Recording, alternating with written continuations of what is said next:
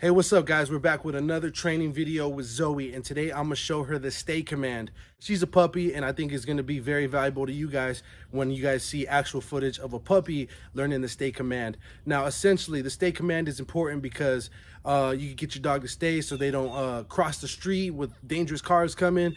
They see a dog in the distance, you tell them to stay. Maybe there's a squirrel out there and you want them to stay by your side. And we're also gonna get Trey involved in here today. My brother said that he's not the greatest at stay either, so we're gonna show you what a puppy looks like and the big dog, so keep watching.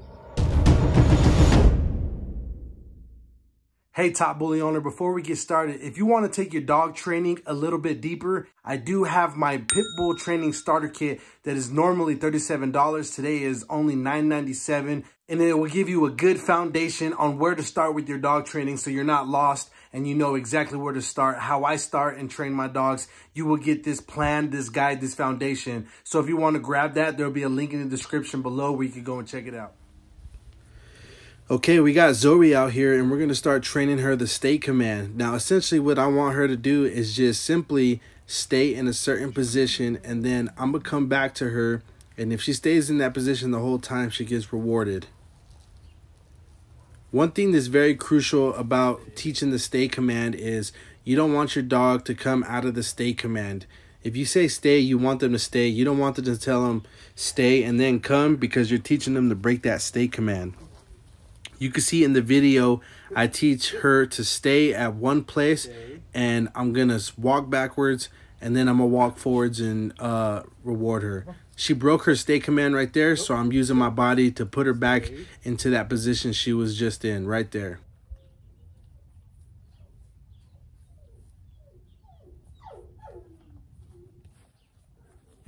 Yes, good girl, good girl, good girl, good girl. It's very important you start with baby steps. Maybe you start with 1 or 2 steps, maybe even 5 steps if your dog gets the hang of it quick, but that's exactly what I'm doing. And you can see she wants to break the stay command, but I'm making sure I'm putting her right back in the position she was just in, and I don't start moving backwards until she sit and stays and doesn't move. Stay, stay. This is a perfect example. I told her to stay. I'm walking backwards. And she gets rewarded for staying. She gets praised for staying. This is exactly what we want.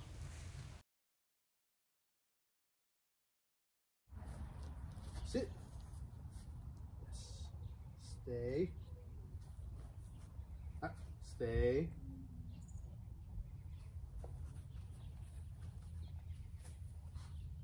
Come on, come on, come on, yeah. That's exactly an example of what you don't want to do, what I was talking about earlier. You know how I said you don't want them to be in a stay command and you tell them to come? That's what most dog owners are doing. I wanted to show you an example of what not to do. This is the correct way. We're going to get her to stay into a position. You see how I'm bringing her back because she broke it? Get her to stay. I'm going to lure her back into position. Stay. Then we walk backwards.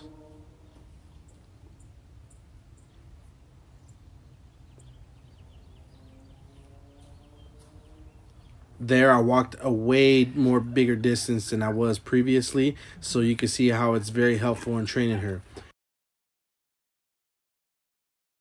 Now I'm going to bring the big dog out. Now this guy is very pushy when it comes to stay, so I'm definitely correcting him a lot more. You can see he breaks the stay position a lot. My brother told me that he struggles with the stay position. So what I'm going to do is every time he breaks it, I'm putting my body in front of him and I'm forcing him back into that same spot that he was just in. It's important to have great body language when you're dealing with a bigger dog like this, because you want to know that they did wrong, or you want to let them know they did wrong. You want to put him back in position. And every time he breaks the position, you can see I'm making a noise. Usually it's like a no, but I just do ch. For some reason, it works really well. It startles their ears, and I get him to stay. Boom, he gets rewarded. Stay. Now you can see right here, I put him in position, and what I'm trying to do now is trying to make a distraction by me just walking back and forth.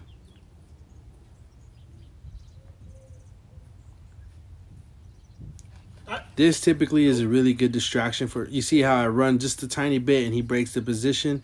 Boom, we're putting him right back into position.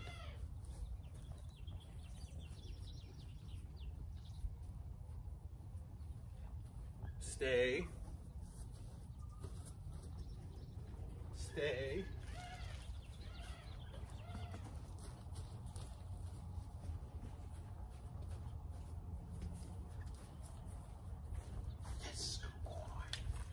Typically, this dog would just start running after me and wanting to play right away. So this is very big improvement on what his stay command is at. And I'm actually very proud of him because it only took really one session for him to start understand. Now, you see I got his favorite ball out, and I'm going to do the same thing. Instead of me just running around, I'm going to actually throw that ball out, and you're going to see he might break the stay position. I'm going to put him right back with my body and make sure that he stays, and if he does, he gets rewarded. Stay.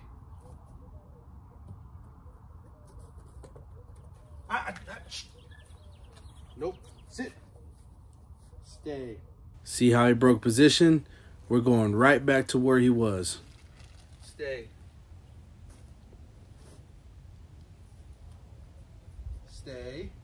And we're going to keep doing this until he actually stays and does not move. And when he does not stay, or when he does not move, he's going to get rewarded for staying in that position. Sit. Stay.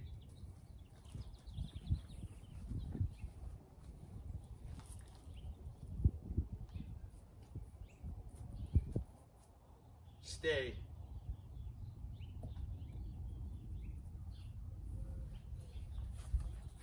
Yes, good stay.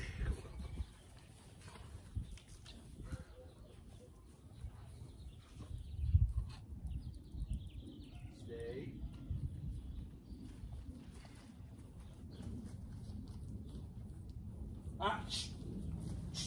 Nope.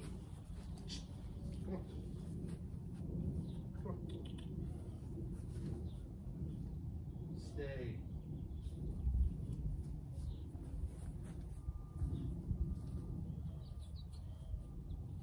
Stay.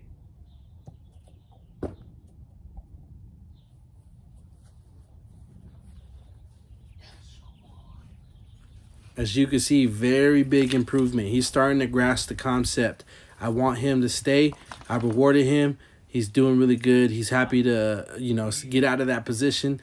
And I'm okay with letting him free roam briefly just because he's doing so well. So you can see he wants to play tug right now. I got to get him to out. He's hilarious. He just caught me off guard right there trying to play tug of war with me. But we're going to do it with his tug now. Stay. And it's the same concept. I'm going to make him stay and I'm going to throw the tug. And if he breaks position, like right there, I'm going to put him right back with my body and redo the whole process. So this you could really start doing in your house or even in your backyard like I am right now. And just keep doing this over and over again, staying consistent, being patient with your dog, and giving the right command at the right time and the right reward at the right time, and you will see results.